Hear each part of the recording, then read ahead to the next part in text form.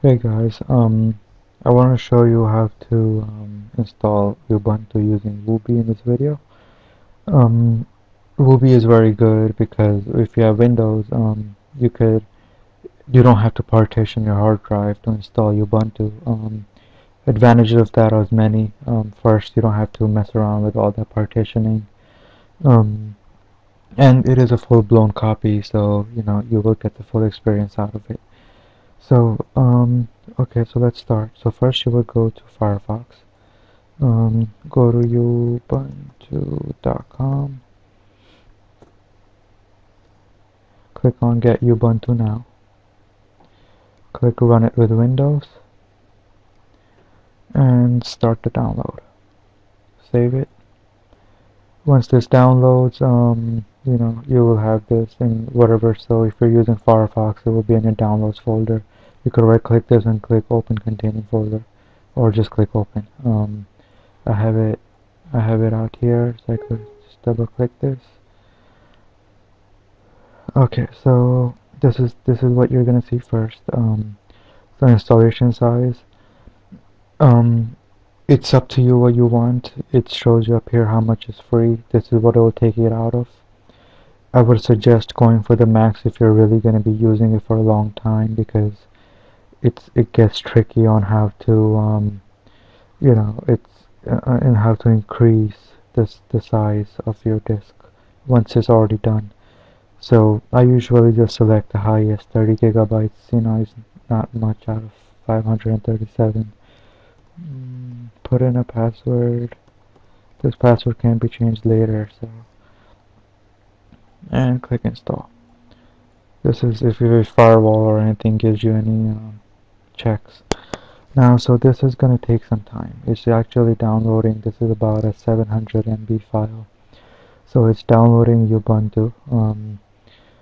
Once it finishes downloading, it takes anywhere, about 45 minutes to hour and a half, depending on your internet connection. But once it finishes downloading, it will just install. Nothing more you have to do. Once it's finished, it will ask you to reboot. Once you reboot, at the boot screen, it's going to ask you, do you want to go to Windows or Ubuntu? In fact, it should ask you that, and if it doesn't, then there was some problem with the installation, and you might want to do it again.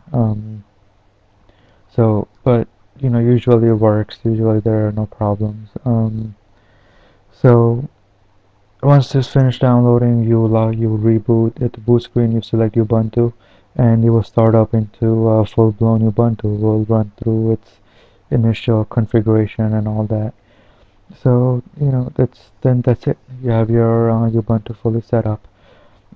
Some people do have problems with the drivers and stuff like that. A solution to that I will tell you. I want to discuss something else before this. Sometimes when you download, this takes hour and a half. Let's say it fails in the middle, you're screwed. You have to start over again. So there is another way of doing this. So if I would hit cancel, so another way of doing this would be, okay, so go back to Wubi, and on your page, click on alternative downloads. So in here you'll see this. You'll see the torrent files. So you want to download the 64 AMD 64 11.10 desktop.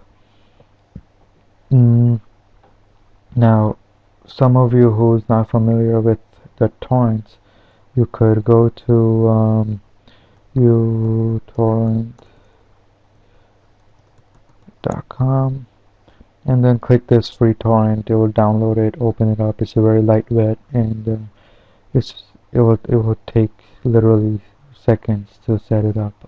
At least it did for me. So once you set this up, just click on the link. It will tell you here, open with your torrent. Click OK, and it will bring you here. I've already downloaded it, so but as you see, it's 697 MB.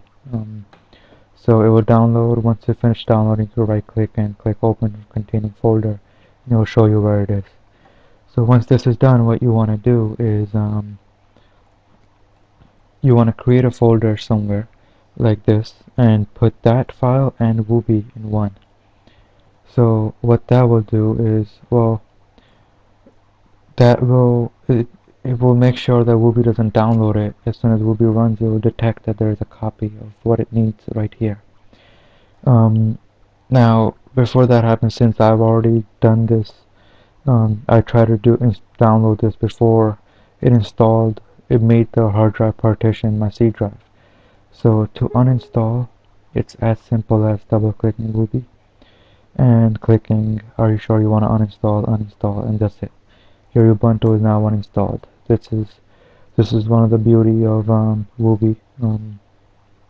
So now if I want to install it again, I go here, the same process again.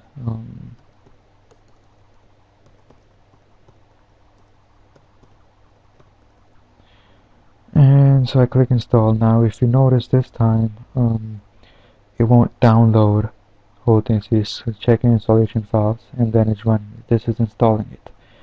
This is what is supposed to happen after it finished downloading when we did it first. But since this is here, it saw that, the copy already exists, so it's not going to download the same thing again. So this does this. Is creating the disk. Once this is done, it's going to ask you to reboot. And so you can just click reboot, boot into Ubuntu like I told you before. And that's about it. Now the problem I was talking about before about people having problems with drivers for internet, like wireless internet and stuff like that, there is another solution. If the Wubi really does not work out for you, you could try searching on Google and see if there are other drivers available for you. But if it really doesn't work out, you could use something called a virtual machine. I will create another video. The next video I will show you how to use virtual machines to have a full-blown installation of Wubi. It won't be as powerful, but it will still be an installation of Ubuntu, and you will be able to do everything you want to do on a Linux machine. It's a good way to try it out if you want to do that. So yeah, I will see you guys in the next video if this doesn't work out for you.